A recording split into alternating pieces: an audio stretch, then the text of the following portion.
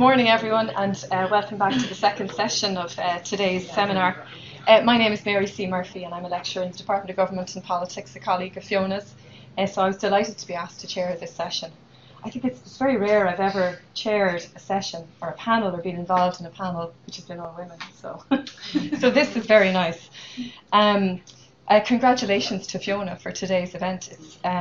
It's a fantastic event with a really wonderful array of speakers and range of perspectives, and I really am delighted to be part of it. We have 5 speakers for this particular panel, and this is a panel which is based around the Feminist Institutionalism International Network. So it's looking at gender and why it's important to study gender and power and political institutions, but maybe more especially about how to go about that process of study. So we have 5 very eminent speakers here, and I'm just going to give a brief introduction to each of them. They'll speak for about 10 minutes, and then we'll open up to the floor for Q&A. But our first speaker, Fiona, is doing a stellar job today.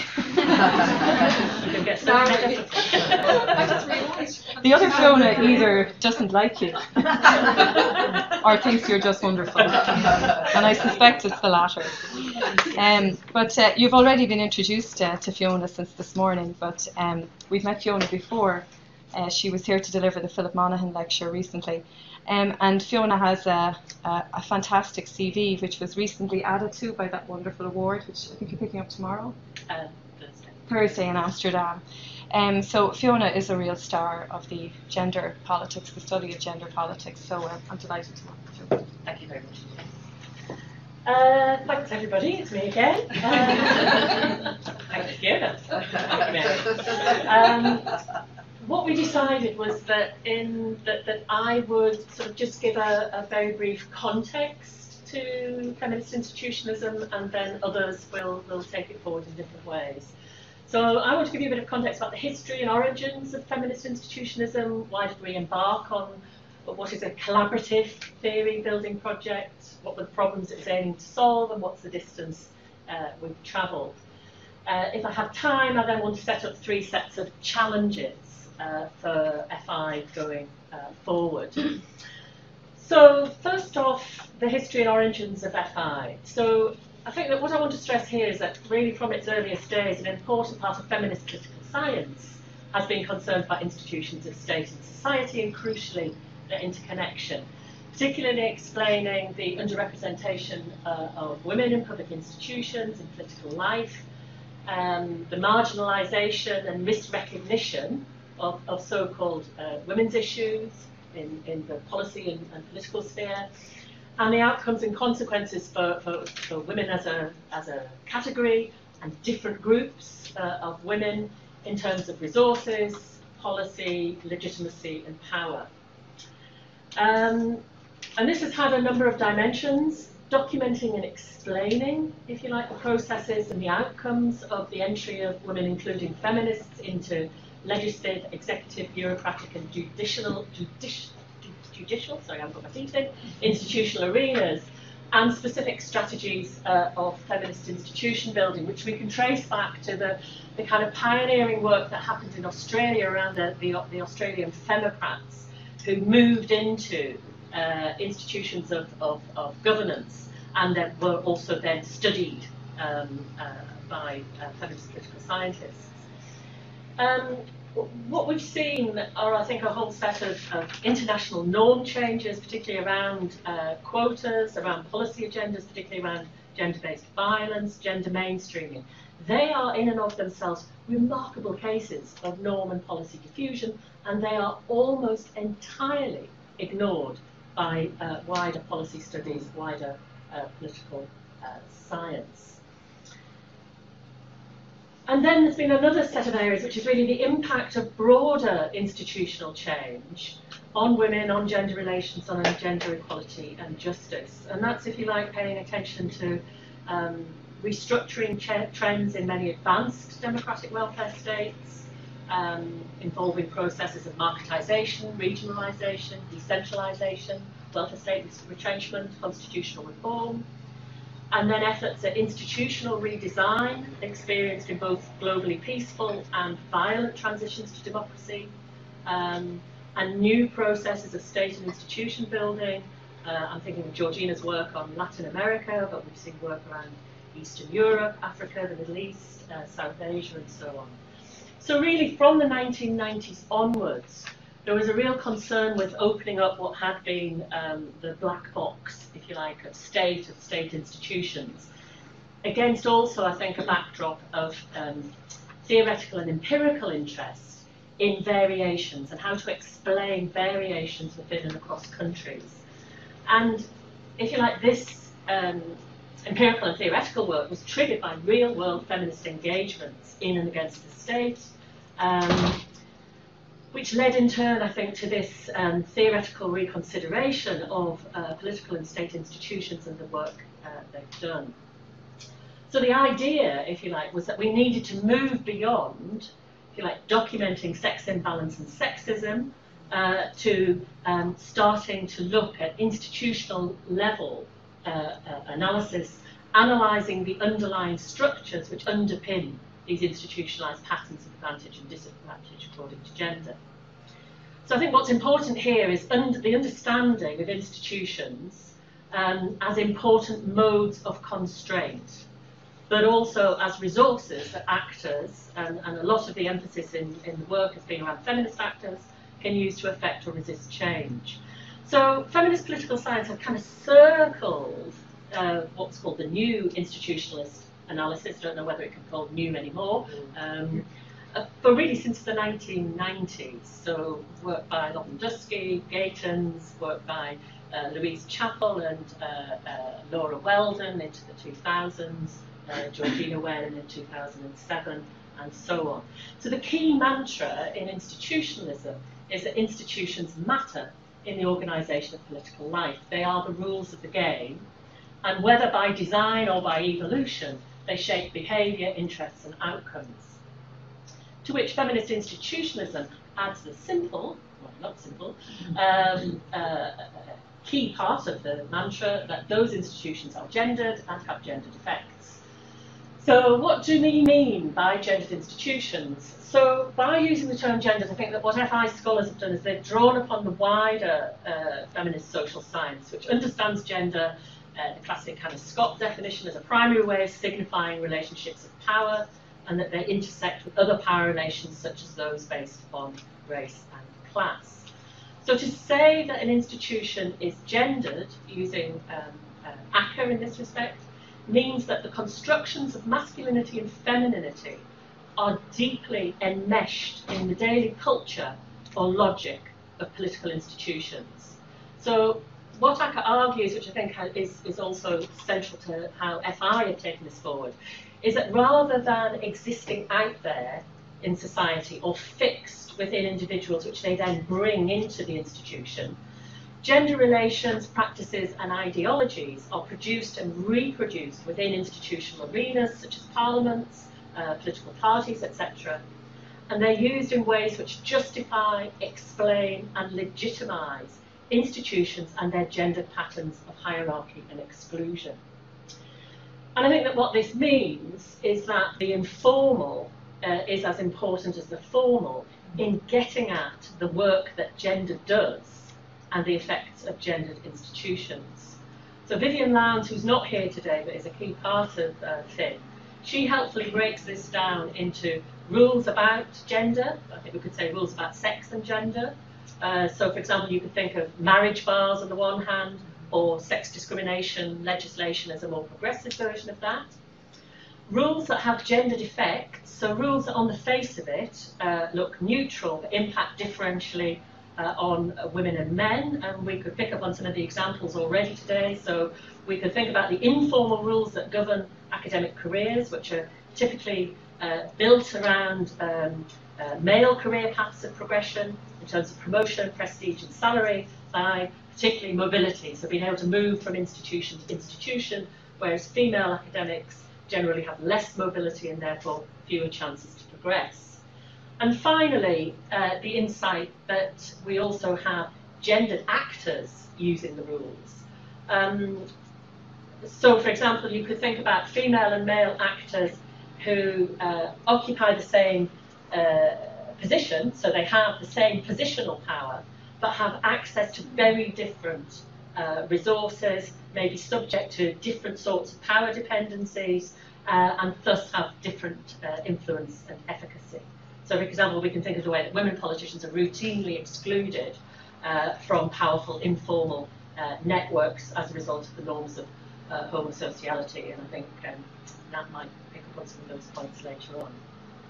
So new institutionalism has, despite a stunningly good article in Teresa's journal, been mostly blind to gender. But the argument of FI is that gender necessarily impacts on how we conceive of concepts like path dependence, what is or isn't a critical juncture, logics of appropriateness, standard operating procedures, unintended consequences, and the processes of locking in and embedding new institutions. So, what were the problems that feminist political scientists were reaching out to FI to solve? So I think that feminist political science and FI as a sort of sub-branch of that are interested in real-world problems that we mentioned earlier. So how does change happen? What are the causal mechanisms? What's the role of timing, of sequence? Why did changing the formal rules not result in substantive change? And when reforms do happen, why so often are they rolled back? Marion Sawer, reflecting on her early work on Australian femocrats, recently said, we didn't have the theories and tools to work with to understand what was happening. And I think many of us were frustrated at the limits of social movement theory, particularly political opportunity structures, which, and this is drawing on Georgina's point, which seemed to overburden actors. So women's movement actors became, if you like, in the kind of theories of change, this overemphasis on their agency and far too much reliance on grassroots women's movements as motors of change. Overly voluntaristic accounts, on the other hand, of female and feminist actors inside institutional arenas.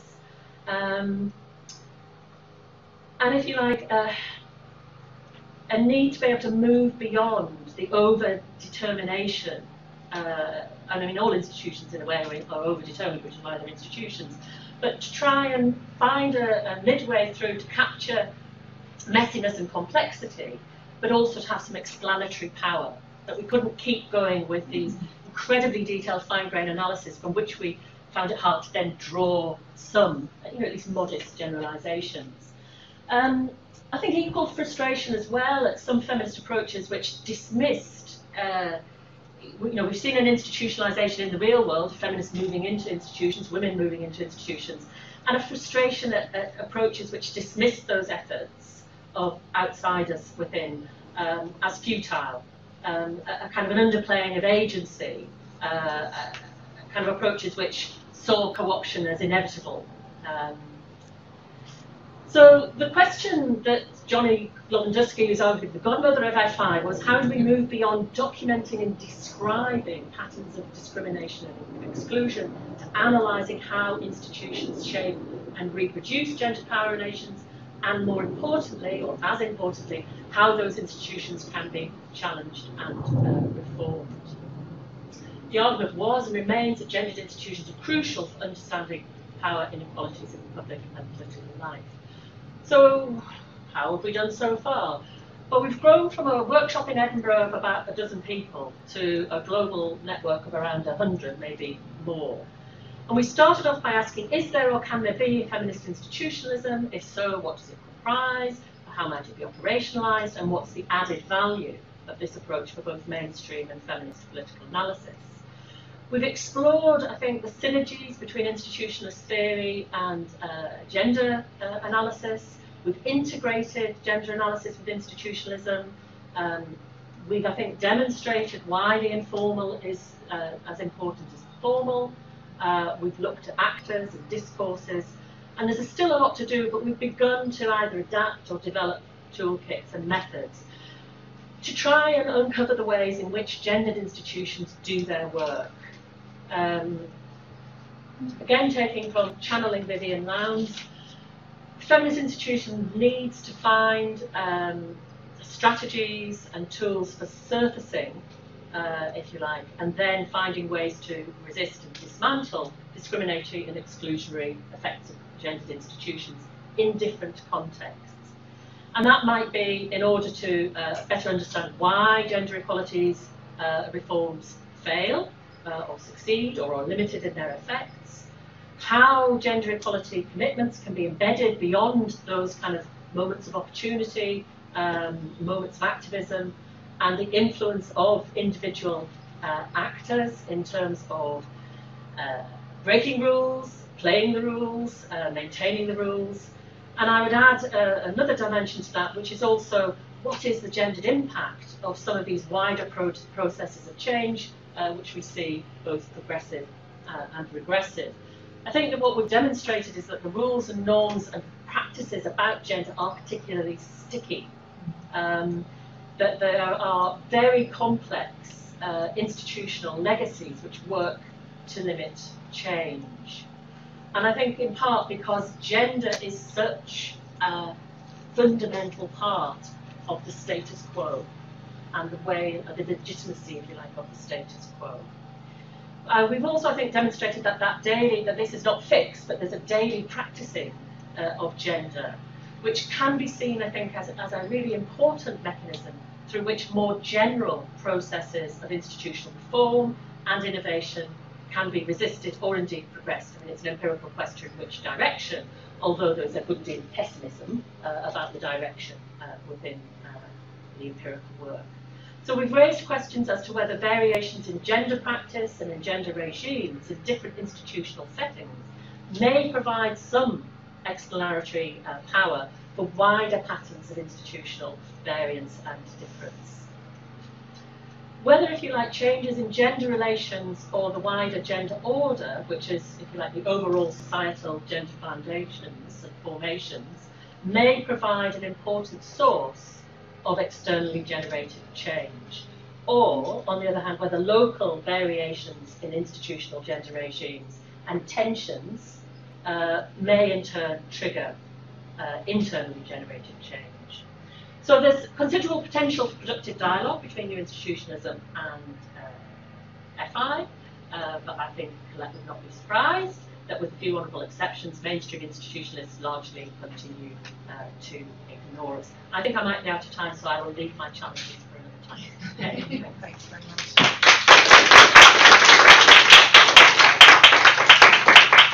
Thanks very much, Fiona. I think that sets up the panel for looking in more depth at some of the themes that you've touched on. But I think it also points to the powerfulness of the network that you've created as well, which is a real testament to all your work. I'm delighted to introduce Professor Georgina Waylen, who joins us from the University of Manchester today. Georgina has published on many aspects of gender and politics and political economy and global governance, and she's also has been involved in an ERC advanced grant looking specifically at institutional change from a gender perspective. And Georgina is the co-director of this particular network. So, over to you. I don't know whether the PowerPoint is. It doesn't particularly matter if it's a Waylen, yeah. I pulled that same picture up. Yeah. Why? Yeah. Oh, you have a... Oh, no, Yeah. Is it? Yeah. I've got it here. Is it working? Perfect. On Each. the, USB. Should work. Yeah. Okay, well, thanks to Fiona for putting this together and for inviting me and to all the other contributors. To follow Fiona's other Fiona's overview, I'm going to focus primarily on the role of the informal, and particularly why it's important to look at the informal and what it can tell us about gender and power and political institutions, and also a little bit about how to go about this kind of research. And as part of this, I'm going to highlight, as Fiona has done, both the role of institutions and their rules and their norms and their practices, but also the key roles that critical actors can play within those institutions, using and sort of manipulating the rules and norms. And I think this is particularly important, but I think it's important in all contexts, for understanding how extremely male-dominated institutions work in gendered ways, and how an understanding of the informal can kind of inform how we can get change within those institutions.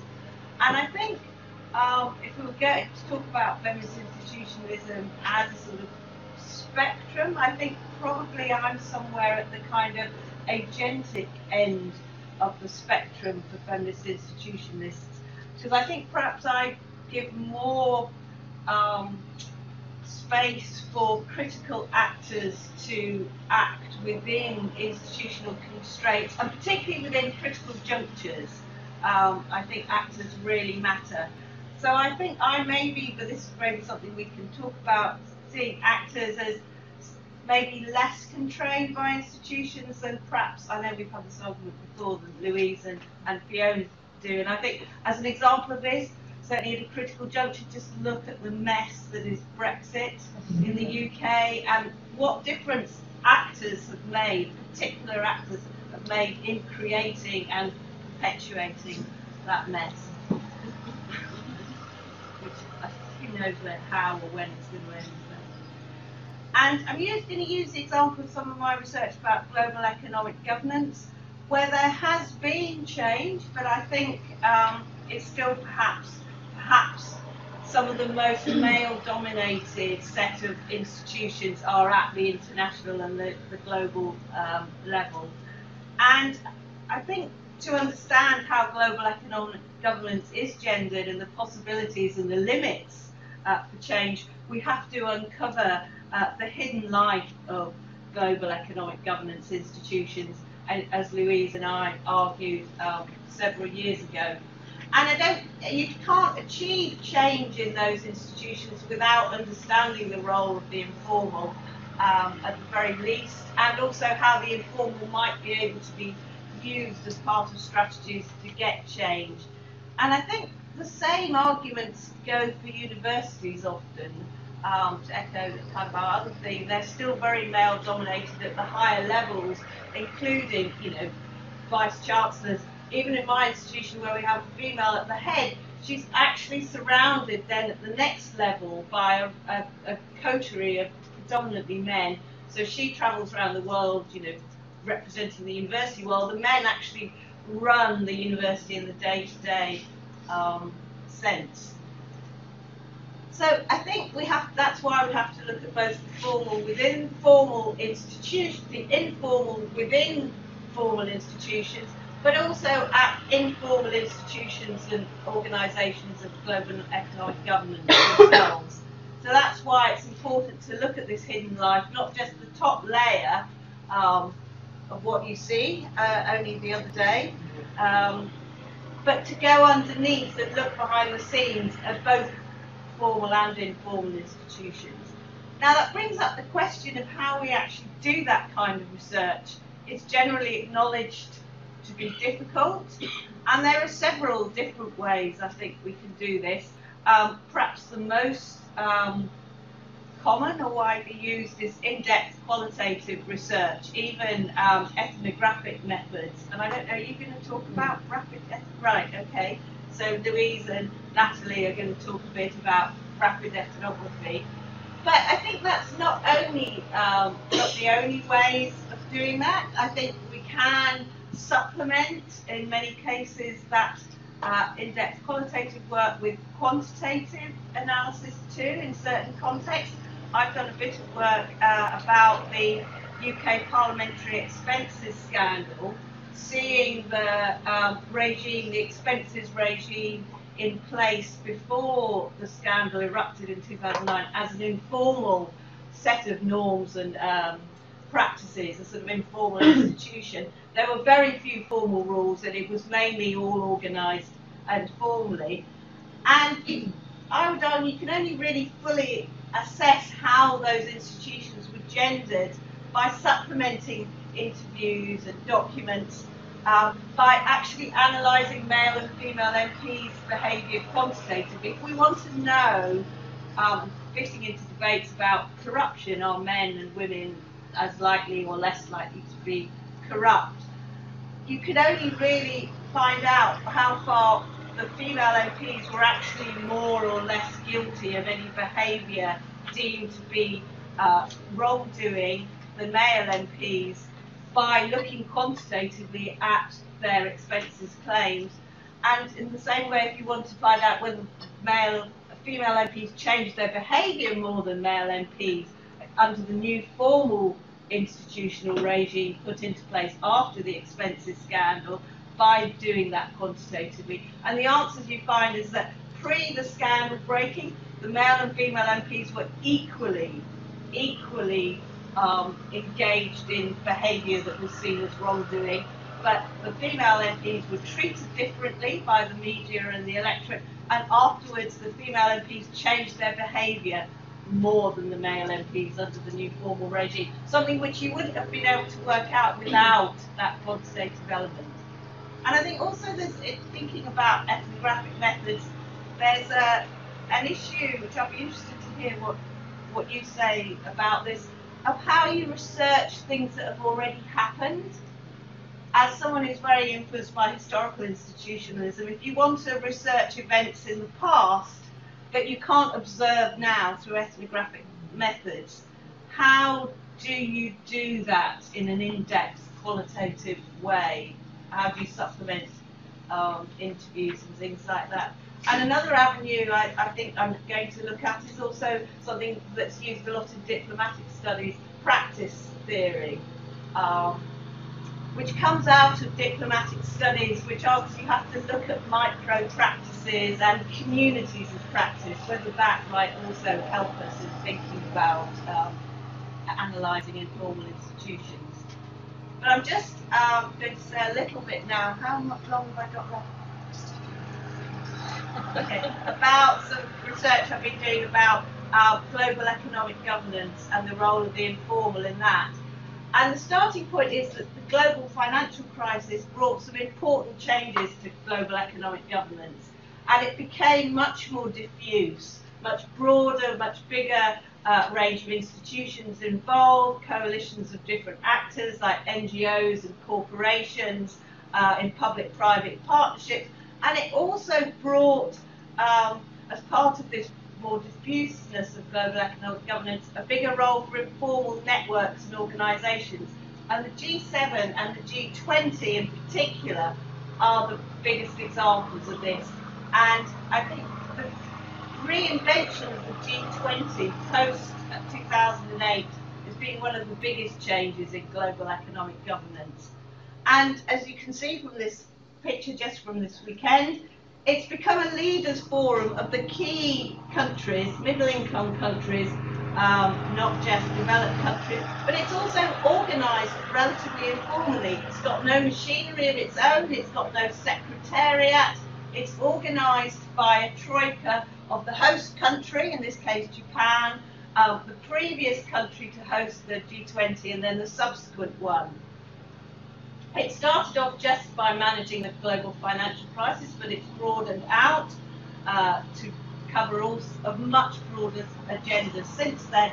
And it's been very little studied by gender scholars, except for a few, Susan and Harris Rimmer being one of the most notable, focusing on either the diplomatic aspects or the legal aspects. But there's been very little by either IR scholars or IPE scholars.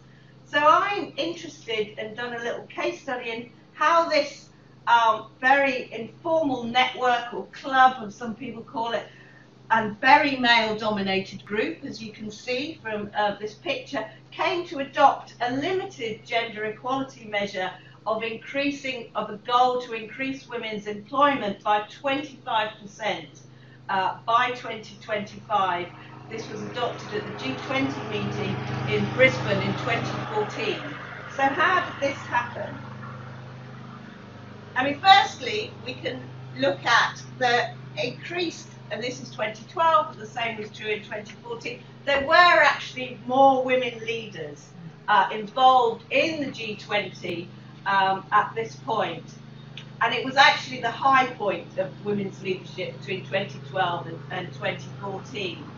But we have to go under the surface and not just look at the women, the leaders. We also have to examine the behind-the-scenes roles, and particularly in terms of actors, the so-called Sherpas, who do most of the negotiating at the G20, not just the meetings, the summits like this one, but for the whole year. And they come from the member countries. This is a picture of the G20 Seoul Sherpas in 2010. They come not just from the member countries, but also the so-called knowledge organisations like the OECD that do a lot of work for the G20, given that it has no officials or secretariat of its own and this relatively informal structure. And as you can see from that picture there, traditionally the Sherpas have been very male-dominated. But in fact, if you look at 2014, the Sherpas, this is another so-called family picture, all looking very happy on a trip out. It was actually a high point for women's participation, not just as leaders, but also for women Sherpas. There were far more female Sherpas than usual, and in particular, the Australian Sherpa was a woman, which, given that the host country has a lot of influence on the agenda of the G20, is actually, in the absence of these formal structures, was actually very significant. And also the Sherpa for the OECD, which is one of the key knowledge organisations for the OECD, is also a woman. But there were women Sherpas for the US, for the ILO, and various other countries.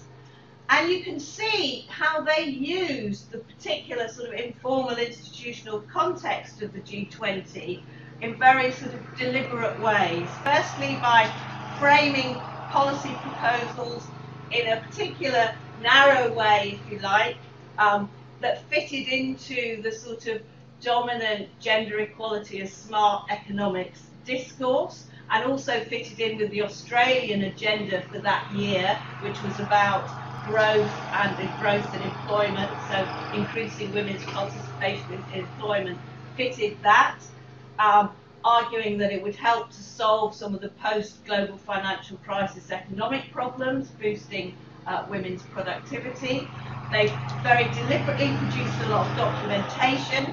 Just a minute, 1 minute, okay, yeah. To back up their arguments, and the OECD, led by their Sherpa, took the lead on this, introduced documents to crucial meetings. They used, and a lot of this is familiar with what we've talked about in the previous session, male allies to introduce measures, particularly the Japanese male Sherpa introduced some of these key measures and argued on the side in favour of the proposals, and then used a lot of informal networks to try and neutralise opposition to the proposal, particularly from Mexico, but also tried to do it there was a lot of opposition from Russia and China, and helped by some outside activists organising things. And I think it shows how critical actors in the right positions can use the informality of an organisation like the G20 to achieve some very narrowly framed gender equality measures. And I think shows how we need to look at both the formal and the informal to get a full picture of gender actors, and how their tactics and strategies need to use informal as well as formal mechanisms to get change. Thanks very much.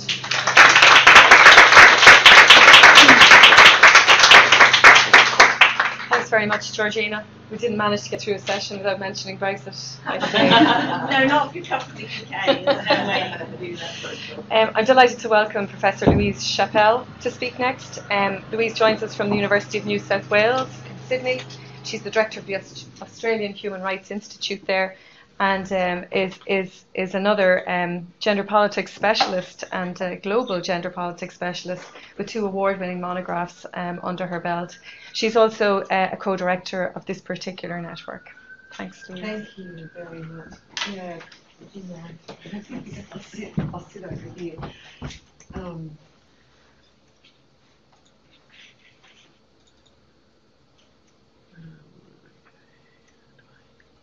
Slideshow there. Yeah. Oh, it's trying to Just across the top there. Oh, yeah. Gotcha. Well, again, thank you everyone for coming along today, and a special thank you to Fiona for organising this. And I've been here as a visitor in Cork for 2 weeks and have had the most wonderful time. I'm very sad to be leaving this afternoon, but thrilled that we're able to come together today to have this discussion. So Natalie and I are working as a bit of a tag team today, and we're really going to dig into the how of doing feminist institutionalism and giving you a snapshot of a rapid ethnography that Natalie and I were involved in. So this was a project that was funded by the Australian Research Council in what's called a linkage grant, which is where you engage directly with industry partners. And it was part of Natalie's PhD, where she'd come back from working in construction in the Middle East to reflect on her time there. And it's a place I never thought I'd go in my career, onto a construction site, ever. But it was so revealing and so interesting, and so many similarities between the political world that I've been studying for all the years before that. And then now I've got a great fascination for this industry as well. So our research question is, the Australian construction industry, and it's very similar across the world, is the most male-dominated of all sectors in Australia. And efforts to increase the retention, the recruitment, retention and progression of women has been taken very seriously. And there are now pieces of legislation in place to try and ensure some of this occurs, but also industry itself has taken this quite seriously. And you can see that through their policy documents and so on, which in some cases have gold standard policies around particularly recruitment, family leave, those sorts of things. So our question is, given that those policies are in place, why is it that women's numbers have reduced over time rather than increased over time? And why have those formal rules that we were able to identify and document have failed to produce the change that everyone expected that they would? So here we are as sort of ethnographers on site. Natalie did many more sites than me, but I'll just tell you a quick story about my pink hat. So we were there to be the flies on the wall, to not be seen. I arrive on site and the project manager hands me a white hat like Nat's wearing there. And then he just went, oh, hold on a minute. He had to run for about 5 minutes down the stairs, around the corner, into the storeroom, to shuffle around to find the pink hat, the colour of your top there. That, it's actually got a cricketing standard on there. It's a breast cancer hat. And I was the only one on site that day to be wearing this pink hat. So much for staying undercover. But in other sites, I mean, Natalie did fit in, and that was the point. We were there to observe people and to follow them in their. We wanted to look at a day in the life. So we'd say, we'll meet you at the hour that you start work. We will stay with you through to the end of the day, and we'll follow what you do, and just sort of act as if we're not here. For the first hour, they were always really like, oh, are you okay, or what are you doing? And then they got so busy that they didn't have any sense of what we were doing or where we were. They'd just ignore us, basically, which was perfect. That's what we wanted to happen. So we were really looking at, if the formal isn't working, what work is informal doing here? But first we had to look at what the formal rules actually were, so we did a very deep dive into the policies of these particular two organisations, top tier 1 construction agencies, and then we wanted to get to the informal rules by going in to do an observation of these people in their workplace. And the observation happened at the most senior level, the project managers, down to the sort of people who were doing the day-to-day work. I should say that we're looking at professionals here, not the trades workers. So the engineers, the project managers, the lawyers, the architects, and so on. So we did here employ Vivian Lowndes' framework that Fiona's already mentioned, the rules about gender, the rules with gendered effects, gendered actors working with the rules, to see how this all produced particular gendered outcomes. And we found this framework incredibly useful in doing our analysis, and it's something that I've now carried over with me to looking at women in Vietnamese politics, which is my current project, which is a completely, again, a different context altogether, but it's a framework that's working really beautifully in terms of looking at that interaction between the formal and the informal. Francesca Gaines and Vivian Lowndes have written this up in a piece in Politics, a special edition on politics and gender. So in terms of the formal rules, I've already said we saw all the usual sorts of things, affirmative action in place towards graduate recruitment, gender bias training really entrenched. I could go on about that for a long time, but I won't. A lot of women's support groups and trying to create women-only spaces and so that they can support each other. Mentoring, though, we realised became a problem because there was very few senior women at the top and quite a number of women at the entry level, but the mid-level had been completely stripped out to the extent that we couldn't find anyone to follow, really. So we went and sought out some to do interviews, but they were few and far between. They'd gone by the time they got to that mid-level. We saw flexible work arrangements, parental leave, and so on. So we couldn't really fault them in terms of having, pretty good gender diversity policies in place. But what we were seeing was that the rules with gendered effects were much more important here. They were sort of counteracting and cutting across the gendered rules, the positive gendered rules that had been put in place. So one thing that, Natalie really understood this because of her experience in the construction sector, that the contract that drove the work was the absolute king or queen, really the king of the whole process. That everything had to run to time because there were huge sort of liabilities and damages if that didn't happen. And because of that, they wouldn't just run to time, they'd run to pre-time. So the pressure on everyone to get the work done, like literally months in advance. So the time pressures became just extraordinary and was a thing that was counteracting anything else. And I sat behind a project manager one day just while he was doing his emails, and he was just going delete, delete, delete, delete. And I said to him later, what were they about? He said, they're from head office. I've got no time for that. So who's making all the policies? Head office. They were just gone. They were wiped out.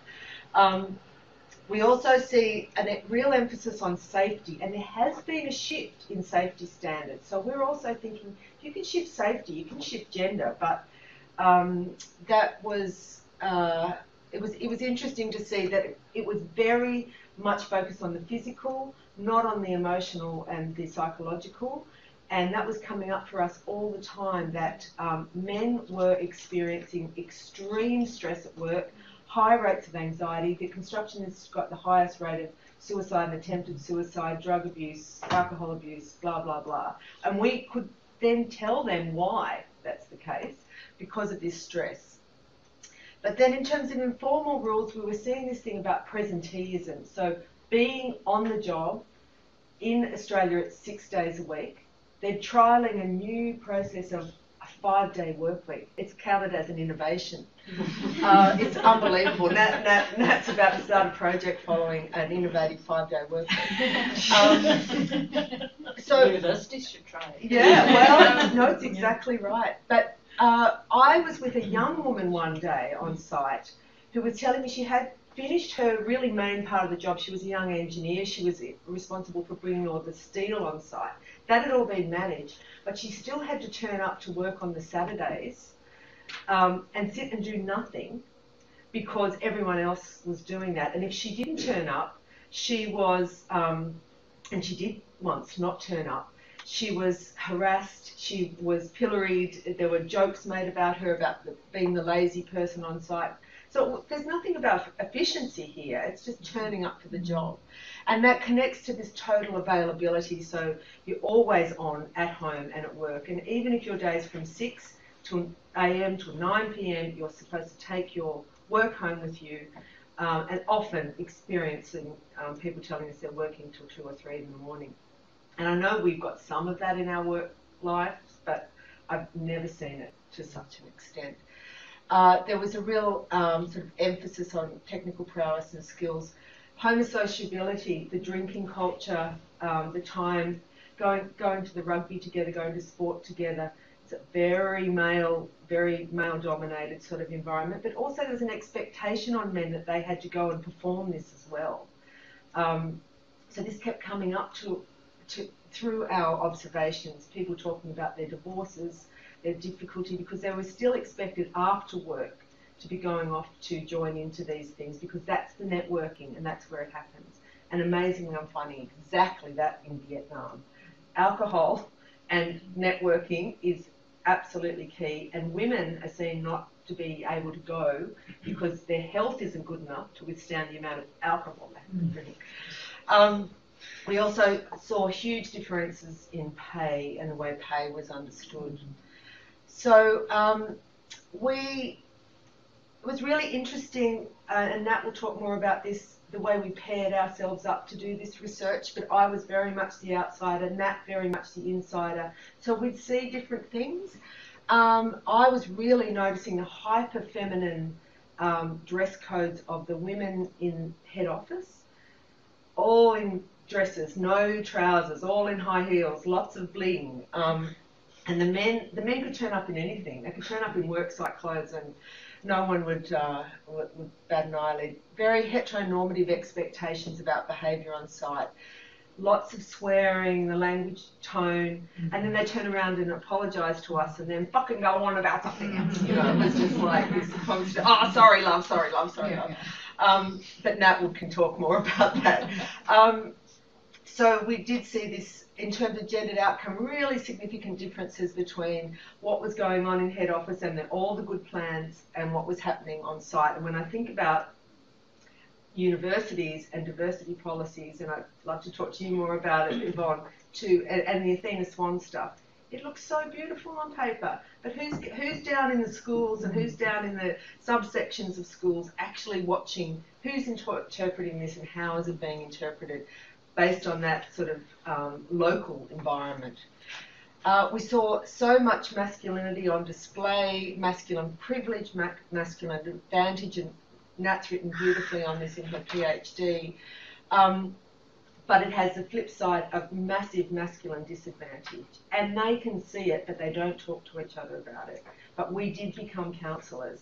You know, people were revealing stuff to us, especially to Nat, because she was seen as being very authentic, having had to come from the industry. And then there's very obvious expectations around femininity as well.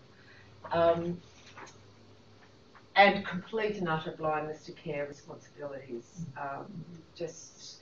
And this is an industry, of course, where you're not located in one place. You move around. You move around your city, and it might be from one side to the other, and your childcare arrangement's been worked out over here, and then you've got to literally be driving 2 hours there and back over the course of the childcare years, let alone the school years and so on, and no real attention to that.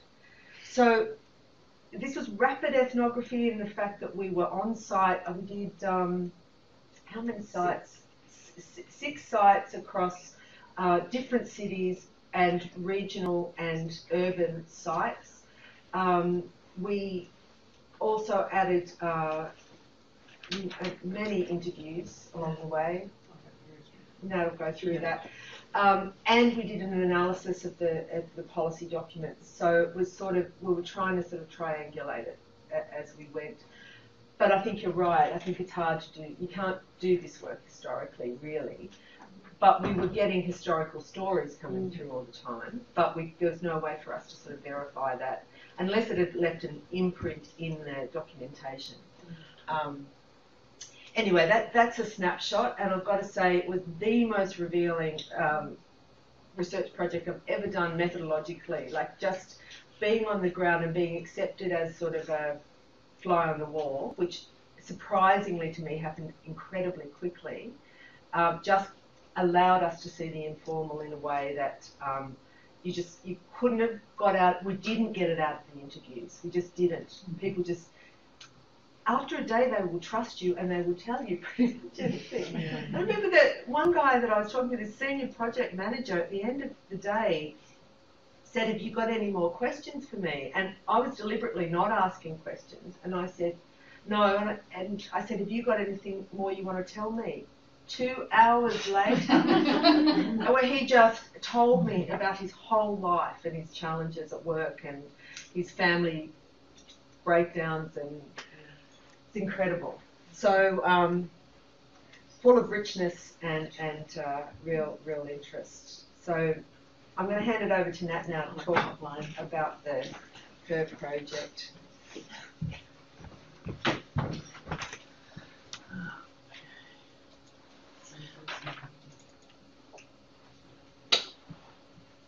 So I'll just start by saying the lads I just realised that these guys here that are pixelated, they're actually an Irish crew of form workers. And there was a bit of a joke because most of the Aussies couldn't understand what they were saying.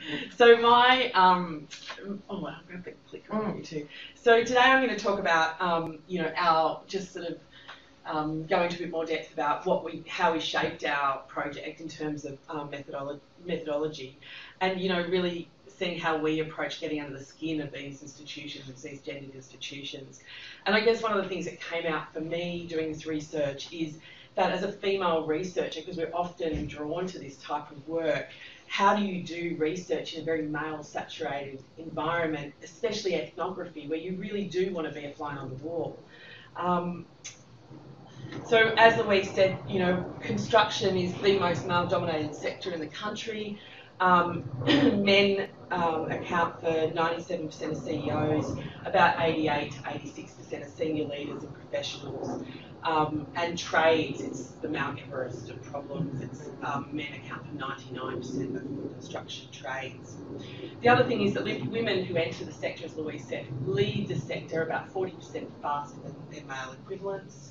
And so, as Louise said, we were really interested in going to see how it was that, how these policies that started were created in head office, and may I say often by women, how they travelled onto construction sites, and whether they stuck on sites or whether these sites were kingdoms of their own with their own set of rules and use.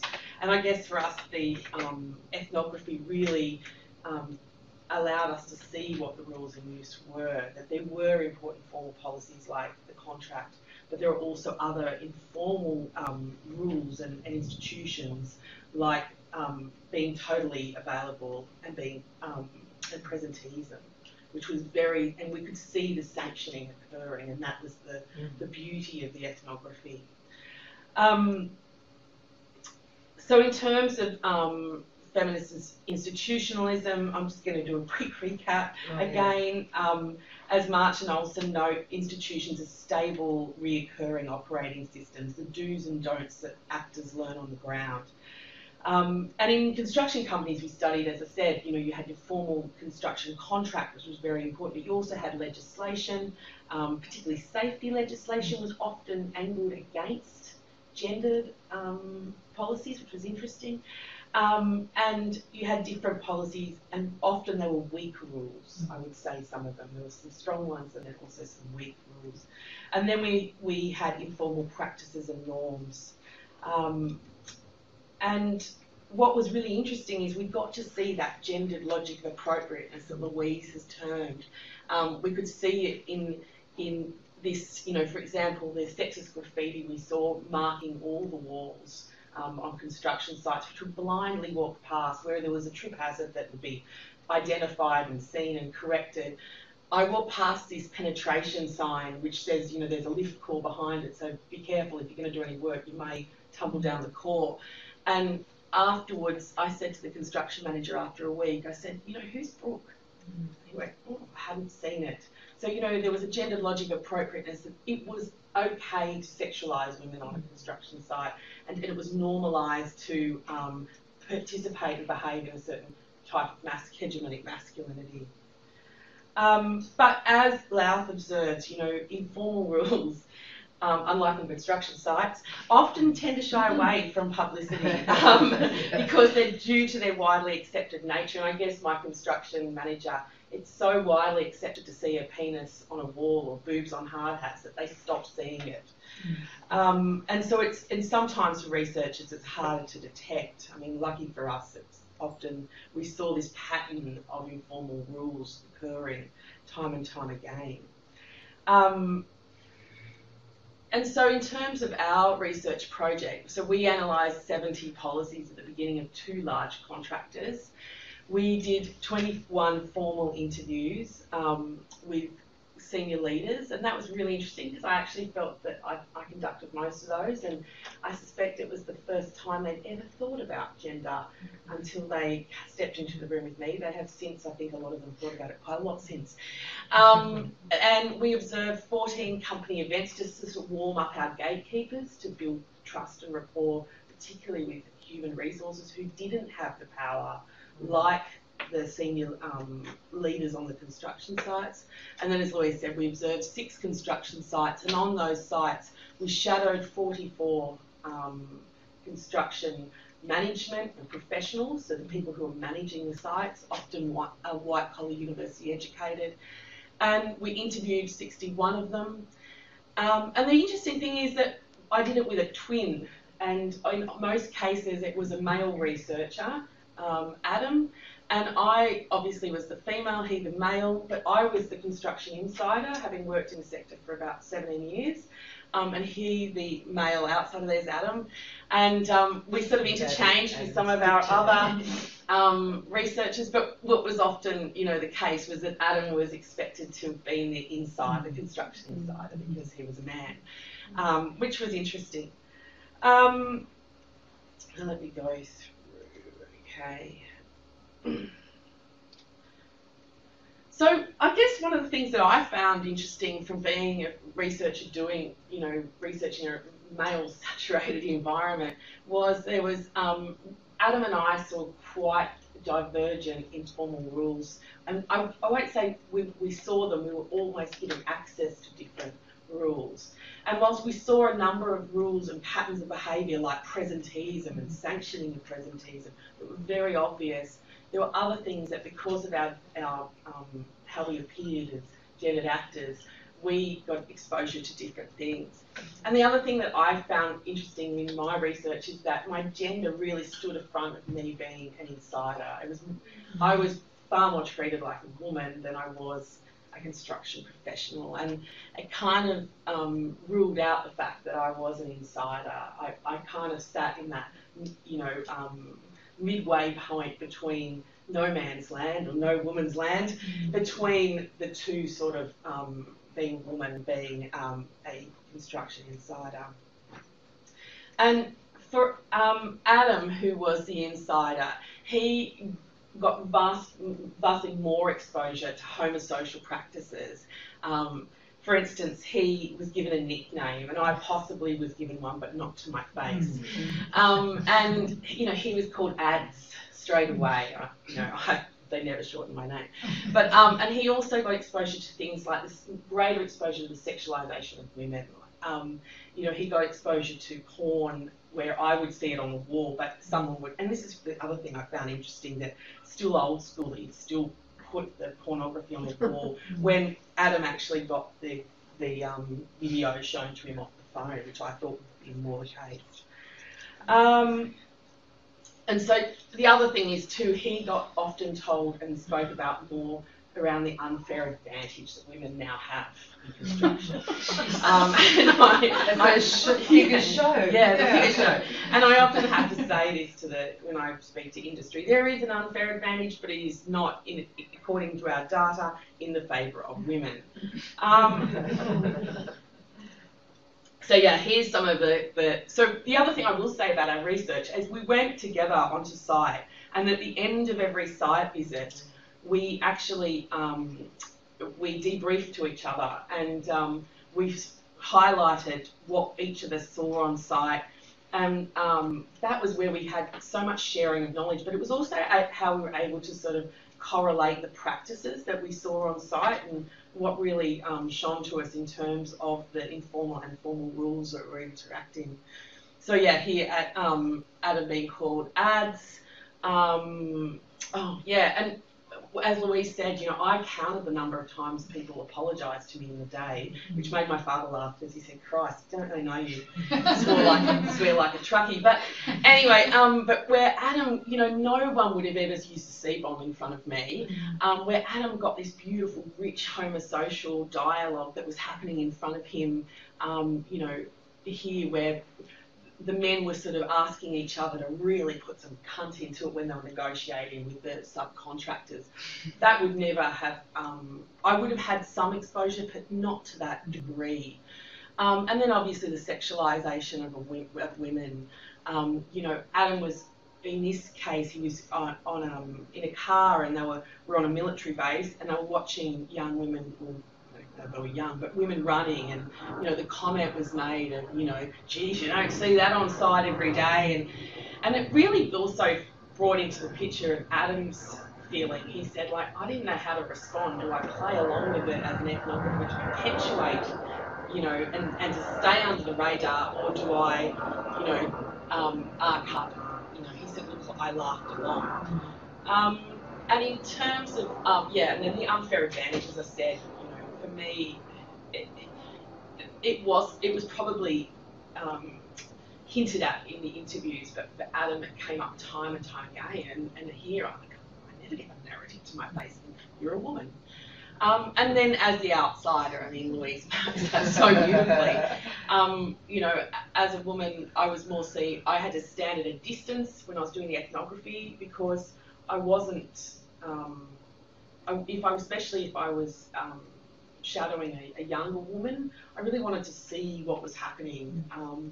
And then also the counting the apologies every day. There was a bit of sexual innuendo with you know, wouldn't mind you shadowing me every day. Adam didn't get any of that.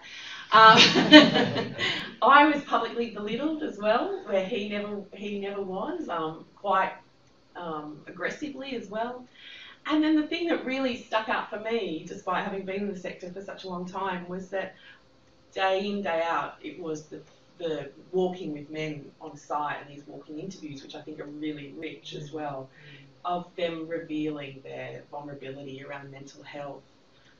Yeah, so this is apologising, belittling in terms of multiple occasions where this happened to me, you know, real power process of me being the outsider as well as a female, but also the interviewer. And, you know, like on my first day on site, you know, a site manager on the way to Smoko, which is morning tea in Australia, he said to me, you know, I'm having panic attacks. And daily, I think there was 3 men in my whole shadowing experience that did not report these issues around mental health and stress. And that was certainly not, and to Louise's point around masculinity, that is the really rich gender around the rules around masculinity and the way that they constrain men and their ability to express those rules. So yeah, for myself, I started off being an insider, but I feel like I was, you know, less of an insider, and this is a niche tart, a very Australian dessert, and I felt, as I guess Buta said, you know, they often describe themselves more as a halfie, a neither, fitting into either camp. So, and I think being that female researcher in a male-dominated sector, there's a real echoing of that otherness still there, even as a researcher. I guess some of my so what takeaways that, you know, gender norms are contextual and temporal, and that's something, you know, is important that you might see it in different contexts, but they will have different flavours to them. I also was really conscious of it's really important of how the researcher leaves their footprint in the field, their gender footprint, particularly in this case where Adam's real unease at how do I navigate the jokes around sexism as a researcher? Do I perpetuate it, vice versa? And as I said, you know, our experience as a researcher often mirrored the gender power relations that we actually observed in the field. So, Thank you. I didn't introduce Natalie. I didn't want to interrupt the flow of that presentation, but Natalie and Louise are obviously colleagues at the University of New South Wales. That was really fascinating. I admit I'm being a terrible chair because we've gone way over time, but we're going to go on until 1:15 so that we can hear from Caitríona and then have some questions afterwards. So thanks very much. It really was fascinating. Caitríona Ní Laoire is a colleague from the School of Applied Social Studies here in UCC, and she's been doing a lot of work at an institutional level in terms of the GENOVATE programme, and has an interest in gender politics from that particular institutional perspective. So over to you. Thank you very much. I'll try not to hold you all here for too long with the graveyard slot. I suppose I'd just like to start by explaining that my background is in the social sciences. I'm not a political scientist. Theoretically, I suppose I'd be influenced by feminist geography and sociology. But I have a particular interest in gender inequality in universities and research organisations, and more specifically on how to challenge and address gender inequalities in these types of organisations. So my focus has been, I suppose, on the possibility of change and on the nature and effectiveness of interventions for change. So I think it's widely acknowledged now that you know, the university is a gendered institution, replete with gender power arrangements, and this is what Fiona asked me to talk about. So I'm just going to say a little bit about that, about how we might go about doing research on this, and just some reflections really from a couple of projects that I've been involved in. And I do think that this is now quite widely acknowledged. You know, the university has actually become a focus for change efforts and interventions, often driven by national and international policies. So together with other colleagues in this university, I've been involved in two such interventions. One of these was a project called Through the Glass Ceiling, which was an intervention aimed at professional development and mentoring for female academics and researchers. And the other was called GENOVATE, which was an EU-funded action research project to develop and implement a gender equality action plan in our own university. Now, I suppose I could say we were largely coming from a theoretical perspective that recognised the role of gendered and gendering structures within the university and how all of these intersect and reinforce each other, both formal and informal structures. In other words, I suppose drawing attention to how we do gender in everyday life and how sometimes seemingly small and banal decisions or events or moments actually have a cumulative effect over time. And these processes, as we've been hearing about already this morning, are insidious because they're very often invisible or less visible, and they're hidden in the taken for granted acceptance of how things are done and how things are. And in this way they operate very powerfully, making the underlying issues much harder to identify and to challenge. So what did we learn from these two projects, Through the Glass Ceiling and GENOVATE, about power arrangements in the university? I'm just going to kind of focus on kind of three key areas. The first of these is what we, I suppose, realised was that power holding, in the sense of the authority to influence how things are done in an institution, is slippery. It moves around.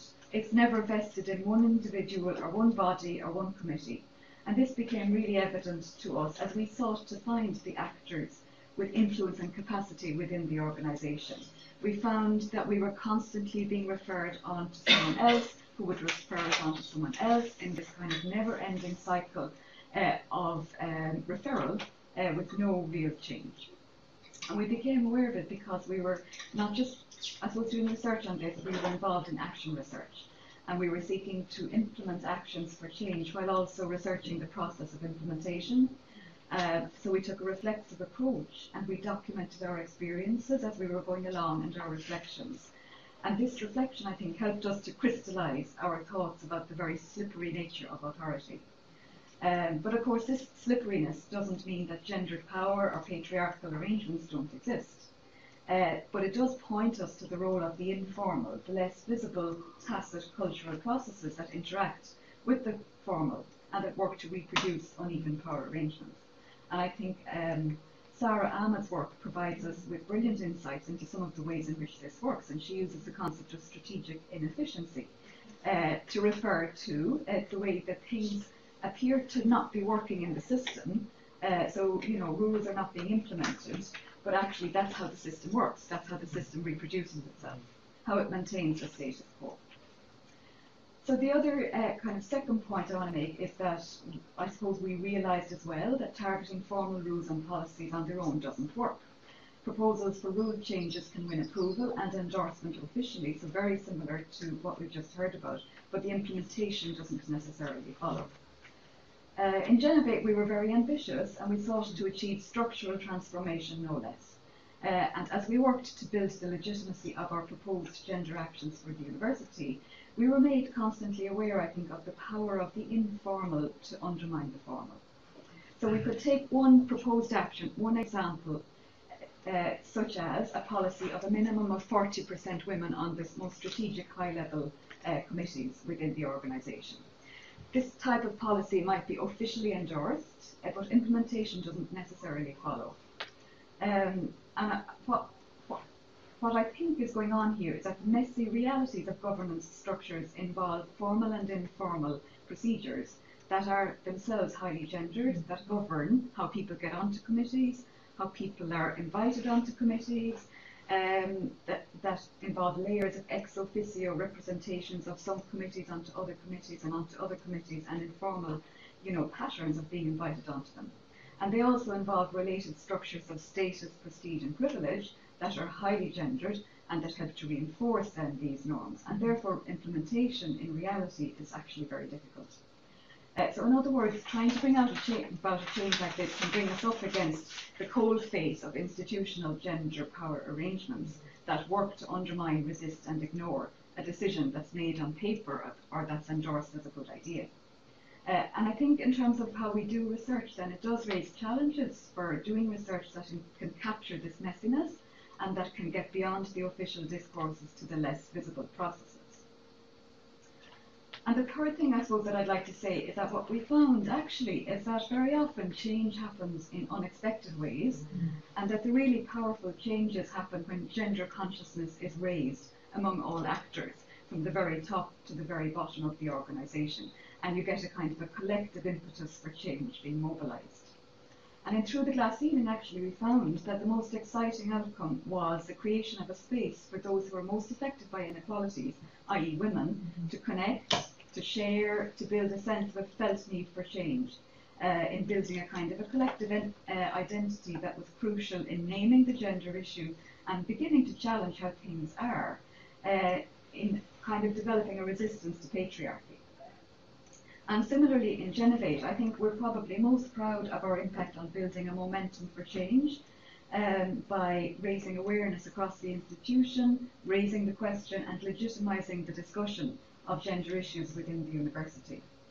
And again, I think this raises interesting questions for us as researchers about how we can capture institutional change if it actually happens in unexpected ways and in unpredictable spaces. And it highlights the importance of paying attention to the spaces of resistance as well as the spaces of the power holders as we're doing our research. So I'm going to finish off with just a few comments. First of all, I think in the context, the current climate that we've got of this kind of increasing attention to gender and diversity and the proliferation almost of formally sanctioned policies and plans, then the informal can become even more informal, less visible and more insidious. And the importance of focusing even more on the informal in both research and policy, I think, becomes even more important. Secondly, I think that efforts to address gender power structures and inequalities can't succeed unless they involve those who are most affected by those power structures, i.e. women, and in particular those women who are most disadvantaged by the system. And I think the processes of change have to be participatory and have to open spaces for those who are most affected to shape the agenda, not necessarily to do the work of implementation, which is what happens, but actually to speak and to be listened to. And another point I think that's worth making, and that came to me in the previous session where we spoke about the importance of male allies and so on. I also think the importance of cross-disciplinary alliances is really important. And our own universities are spaces of, multiple disciplines. And I suppose I'm kind of very conscious, as someone who isn't a political scientist, of the connections between the work we're doing and the work, in the social sciences, political sciences, and so on. But also that very often the spaces of our committees and boards and so on across the university are cross-disciplinary spaces where we can actually support one another, I think, and that we can use, alliances and make alliances to actually progress the agenda in those spaces. And finally, I suppose just a comment about research methods. Research on institutions does need to be very cognizant of the subtle and less visible ways in which some power relations work, which produce and reproduce institutions. So how, what kinds of research methods can help us to get at these? And certainly I would agree with previous speakers that we need to involve qualitative methods, ethnographic methods, and so on. And I think we also need to ask, how can we frame research projects and research problems in a way that allows us to get at this as well? And what research questions do we need to ask in the first place? To bring it back to the research questions. Okay.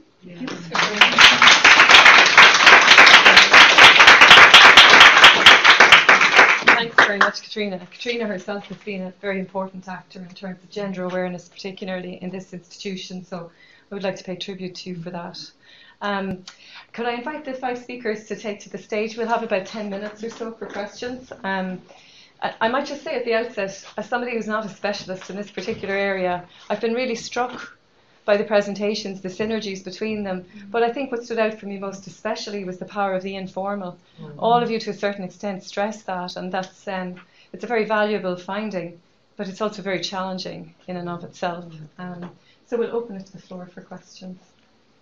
Hi, everyone. I'm Honor Tui, and I am currently doing an LLM over the School of Law, International Human Rights Law, actually. So the one thing I wanted to say first is that I've come across these feminist judgments. There's books based in Ireland, the UK, and Canada, and America, maybe Australia. Also, my heart is beating really fast.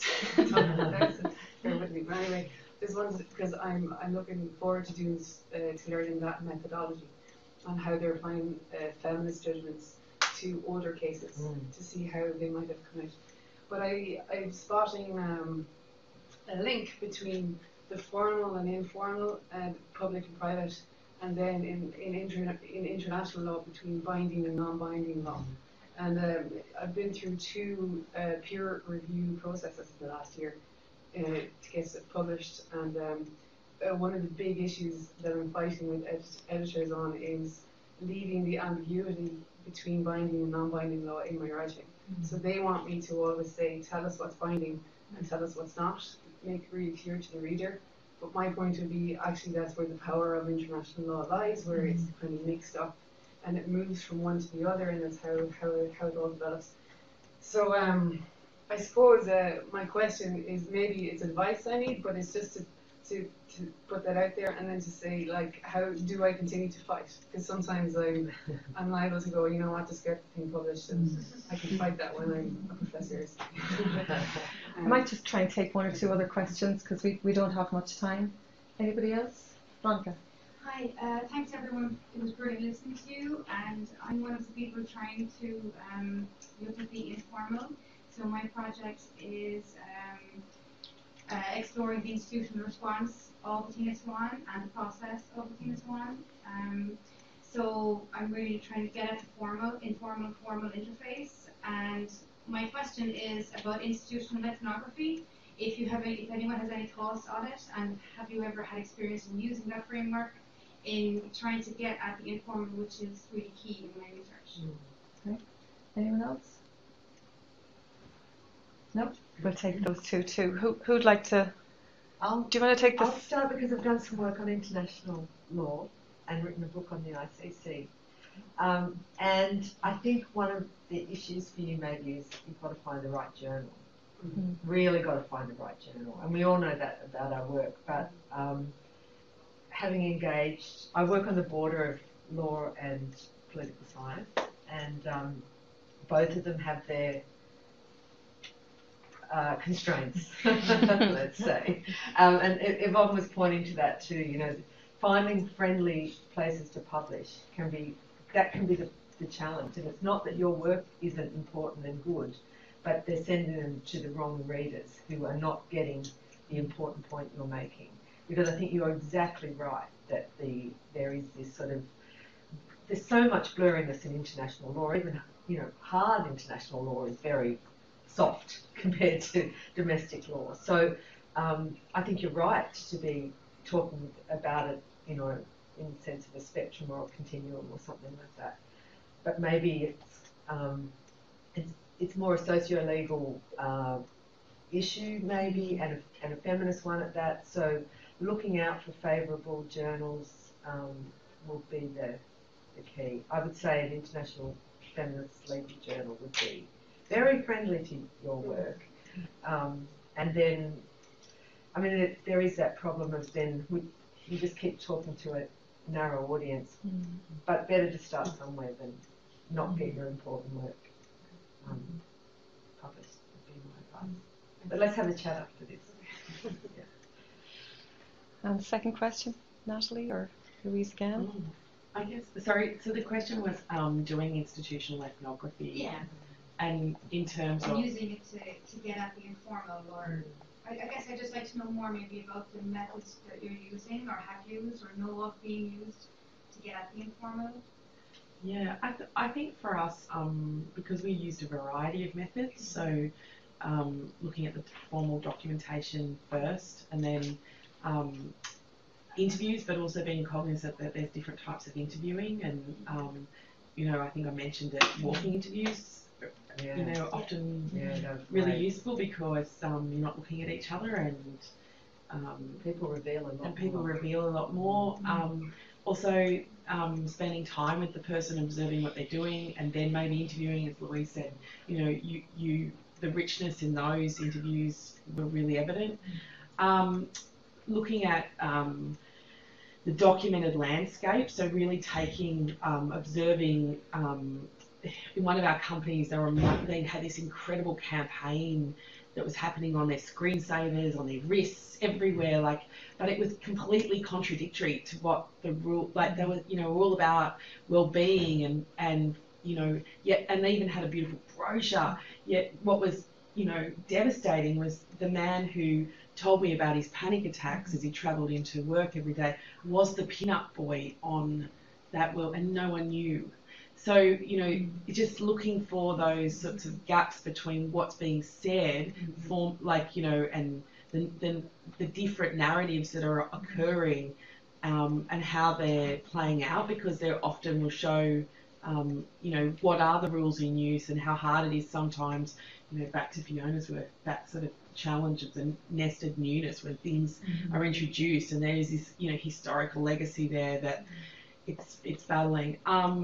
Videos, you know, there's just a variety, and I think that's where ethnography allows you to really step into a world, and also obviously the reflections or the reflexivity of the researcher themselves. I mean, that often draws out some really important findings in terms of how you know, you're positioned in the research, and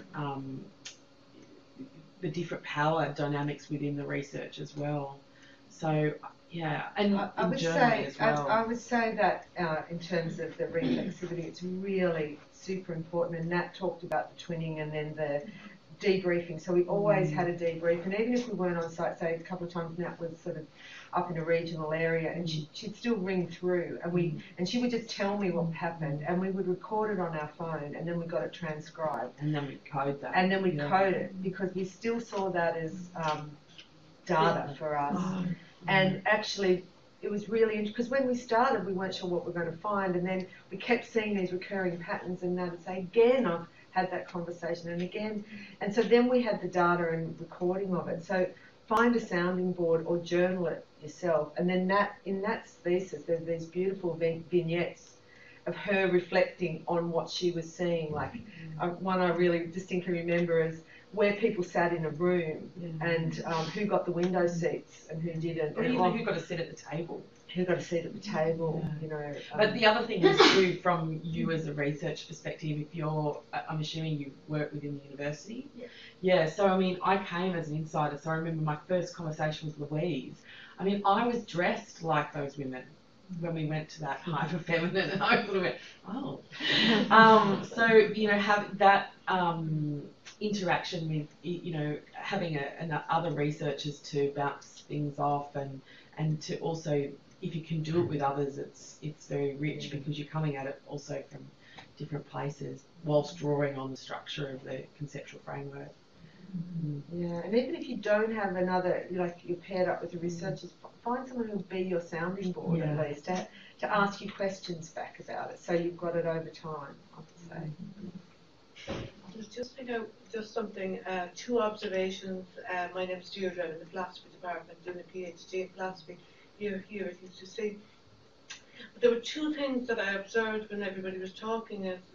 One, this young woman starting out and the point she made in relation to does she just shut up and do her work and get her professorship and then she can be whatever she wants to be and say and have some influence, which is something I think that everybody grapples with, but then their ethics kind of say to them, no, I want to do this right as well. And then the other thing that I thought about was when you were showing the slide in relation to the men under construction with their panic attacks and with their family worries and all that, the similarities between men and women, because we too are going into work with our panic attacks and our stresses and our strains. So if there's some way that we can marry and let men know that we're all in this together and that our discussions around our needs are going to support their discussions as well. If that, maybe that's happening, but that's just two observations as well as. I guess that's the bigger endeavour, really, isn't it? It is. But I think what's really interesting about our research, Nat's now given 30 discussions, 30 talks to industry, one International Women's Day, nine around that day. And most of the room now are men. A lot of the room is men because we're talking about men in our research, so they're paying attention to what we're saying, which is really interesting. So you've got to hold those things in tension. You don't want it to become research about men. Only it is about it's about gender dynamics. It is. And that's what you've got to keep reinforcing, but bringing them along and getting them to listen, because when we first started reporting back to our companies, they were shocked, absolutely shocked.